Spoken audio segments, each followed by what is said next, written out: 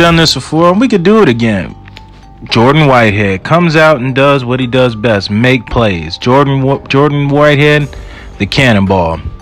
So he comes out here, leads the team in tackles with 6 tackles, 1 assist, and an interception against the Carolina Panthers, division rival. Old foe, Cam Newton, helmet the quarterback, dual quarterback system that day. Jordan Whitehead starts the game off with an interception caused by Shaq Barrett dropping under coverage. Jordan Whitehead was playing flats on that play and was able to get an interception. He comes out here on the next play here. He's in the flats again, is able to get his hands on the ball and almost get an interception. Next play up, he's able to get a hit on Cam Newton, which leads a sack of the defense. Whitehead was all around the line of scrimmage, much like a first ballot Hall of Famer inductee, Rondé Barber.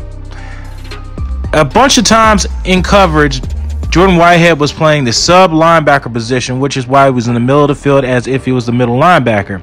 It's a sub LB package.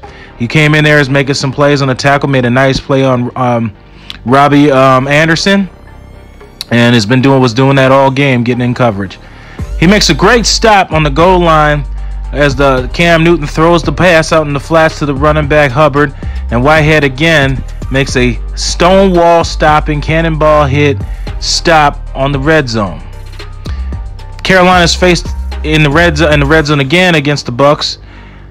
Jordan Whitehead does his job, cuts the end man's block, forces the back to come back inside, causes traffic, and the defenders are able to get there and make the tackle and stop the running back from getting any forward progress.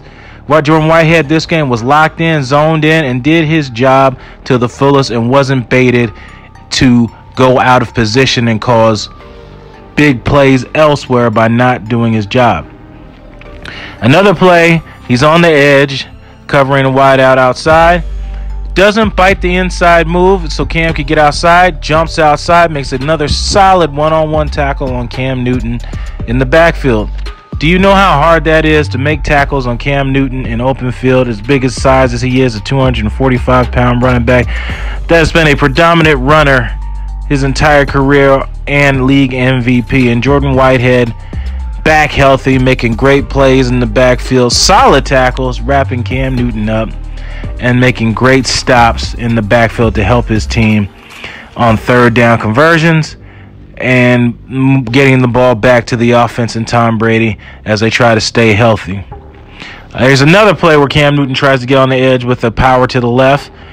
Jordan Whitehead again, instead of staggering out, going outside, he makes a side step back inside and is able to make a tackle on Cam Newton again, stuffing him behind the line of scrimmage. Big play by the cannonball, almost a fumble too. Jordan Whitehead, big plays as always. Stop underestimating my man.